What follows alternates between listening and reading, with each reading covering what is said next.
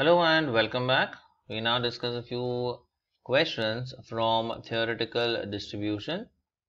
Now, question number 11 is a binomial distribution is never symmetrical, never positively skewed, never negatively skewed, and symmetrical when p is equal to 0.5. So the correct answer is D. It is symmetrical when probability of success is 0.5. So the answer is option D. Next, the mean of binomial distribution with parameters n and p is. Now we know that mean of binomial distribution is n into p. So the correct answer is option C.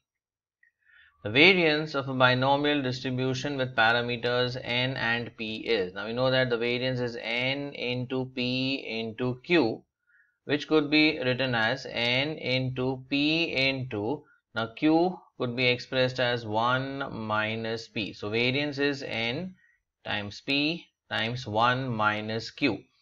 So if we check with the options, now if we see option C, they have mentioned everything in terms of q. So what we could do is we could replace this. See, we could write this as n into, now instead of p, we could write 1 minus q into q. So this is also one way of expressing the variance. So the correct answer is option C, n into q into 1 minus q. Next, an example of bi-parametric discrete probability distribution.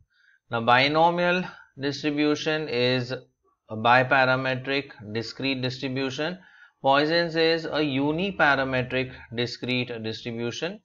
Normal distribution is biparametric, but it is a continuous probability distribution. So the correct answer is option A, binomial distribution.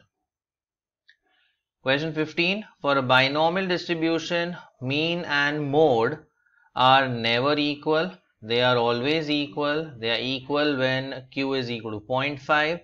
and they do not always exist. Now we know that for a binomial distribution, mean is equal to median is equal to mode when the distribution is symmetric, and when distribution is symmetric, the probability of success is 0.5, hence probability of failure will also be 0.5.